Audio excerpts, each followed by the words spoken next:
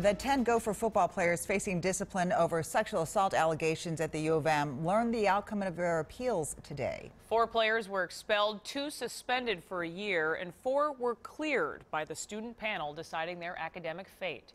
WCCO's Jennifer Mayerly explains what this means and what happens next. 2 days of closed-door hearings in front of a 3-student panel determined if the punishment handed down by the University of Minnesota for 10 suspended Gopher football players would stand. Sources tell WCCO 4 players were expelled: Ray Buford, Keontae Harden, Dior Johnson, and Tamarian Johnson. Carlton DeJam and Mark Williams will be suspended for a year. DeJam was facing expulsion. Attorney Lee Hutton said the student athletes are very disappointed by the panel's rulings and are exploring their options in consultation with their families. 4 other players, Seth Green, Kobe McCrary, Antonio Chenault, and Antoine Winfield Jr. were cleared. Kobe McCrary tweeted, "Blessed man, ready to get back at it with my boys."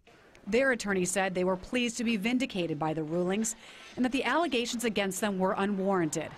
This began in September when a female student reported she was sexually attacked by several men in an off-campus apartment.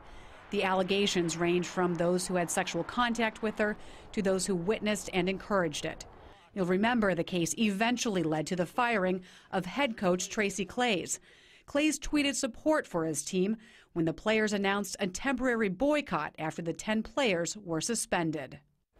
And this doesn't end here. Everyone involved has 5 days to notify the university if they will appeal the decision. A U spokesperson said it can't comment at this point because of privacy laws. Liz. We'll continue to follow it. Thank you, Jennifer.